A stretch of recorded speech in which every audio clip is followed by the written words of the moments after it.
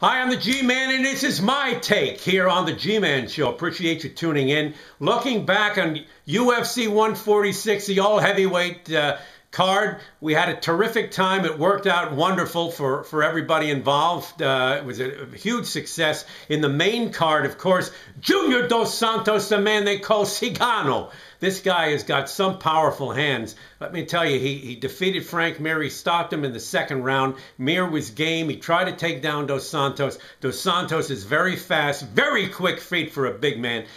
Frank Mir will attest to that. He talked about it at the post-fight press conference. Also, Cigano with the big punch. This guy's got quick hands too, and the power he generates is unbelievable. I look for this guy to be there for quite some time. He's going to buck the trend of winning a championship and then losing it quickly. I think he's going to defend a number of times. Can't tell you exactly how many. But one of these days, maybe we'll go out on the limb and pick a number. But all congratulations to Cigano Junior Dos Santos. A lot of people still in the press room. I talked with several of the reporters.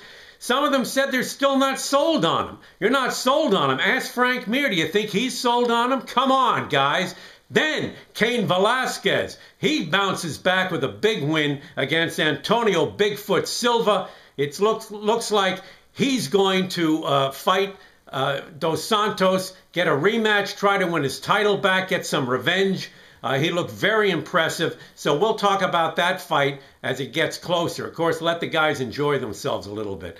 On a sad note, we lost one of the terrific, great champions from back in the 90s, Johnny Tapia, in the late 80s and 90s. He was found dead in his home in New Mexico. Our condolences to Teresa, his wife, and to the Tapia family. We're so very sorry. Johnny was always a gentleman. He had his demons, but he never let them get in the way with you. If one-on-one, he was an affable type guy. He was a pleasure to be around, and people that knew him and people that loved him as a fighter are going to miss him, miss his presence around boxing.